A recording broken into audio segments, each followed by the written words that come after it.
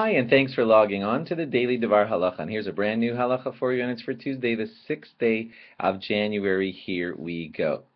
Today a halacha about, and this will be great for the cold weather that's descending upon a lot of us. So what if it happens that it's Shabbos and you have a nice fireplace going in your living room, and when you open the front door of your home, it's very near the fireplace, and the wind from outdoors is going to fan the fireplace.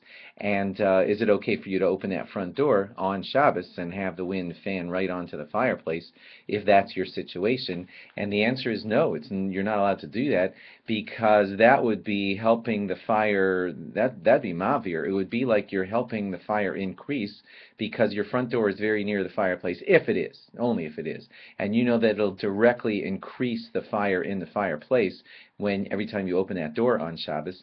Then that's a setup that you don't want to have happen on Shabbos in your home, because that's what we would call a psik resha. Psik resha is that technical term in halacha for when you cut off a chicken's head. You can't say, "Oh, I didn't realize it was going to die." It just dies when you cut off its head. So if you open the front door, you just know that that's going to, if you know that it will cause the fireplace to be fanned, then in that situation, if that's the situation, then you would not be allowed to have such an arrangement on Shabbos. Now, what about the opposite? Let's say that's not your situation, but the situation is that the door is open and everything's fine, and the fireplace is not, I didn't fan it and it's just open, but when I close the door, maybe I'm going to be guilty of mechabe, because I'm going to help the fireplace go down a little bit in its strength when I close the door. So that we do not say. We don't consider that to be a situation, because that's not as direct. It's not like when you close the front door, instantaneously you're directly making the fire go down. That's not typically the situation.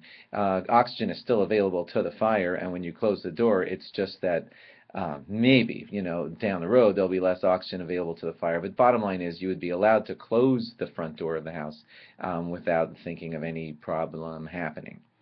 Next question, similar but not the same. What if a person's going to open the front door of his house, and this actually applies in our home, and when you open the front door on a Friday night, the front door is only about within 10 feet of where the thermostat is. So when I open the front door of the house, I'm letting in cold air, and that could be affecting the thermostat and the general heat setting of the house. So is that a problem? Can I not open my front door on Shabbos because it's going to cause the thermostat to be affected? Now, I hope you're not going to say that I'm going to say this answer based on our home situation.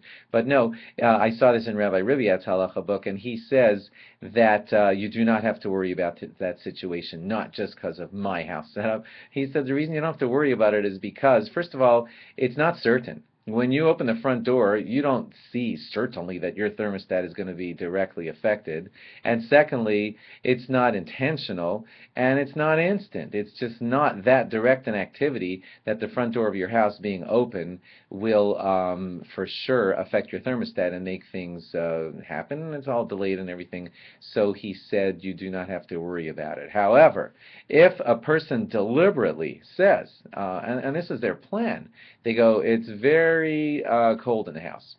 And what I want to do is I want to actually open the door and let in more cold air on purpose. I'm going to chill down the whole living room, so that where the thermostat is, so that the thermostat will pop on this Friday night and thereby heat up the rest of the house more. That's something you're not allowed to purposefully do, to, on purpose cause and try to get cold air to come into the house to make your thermostat go on.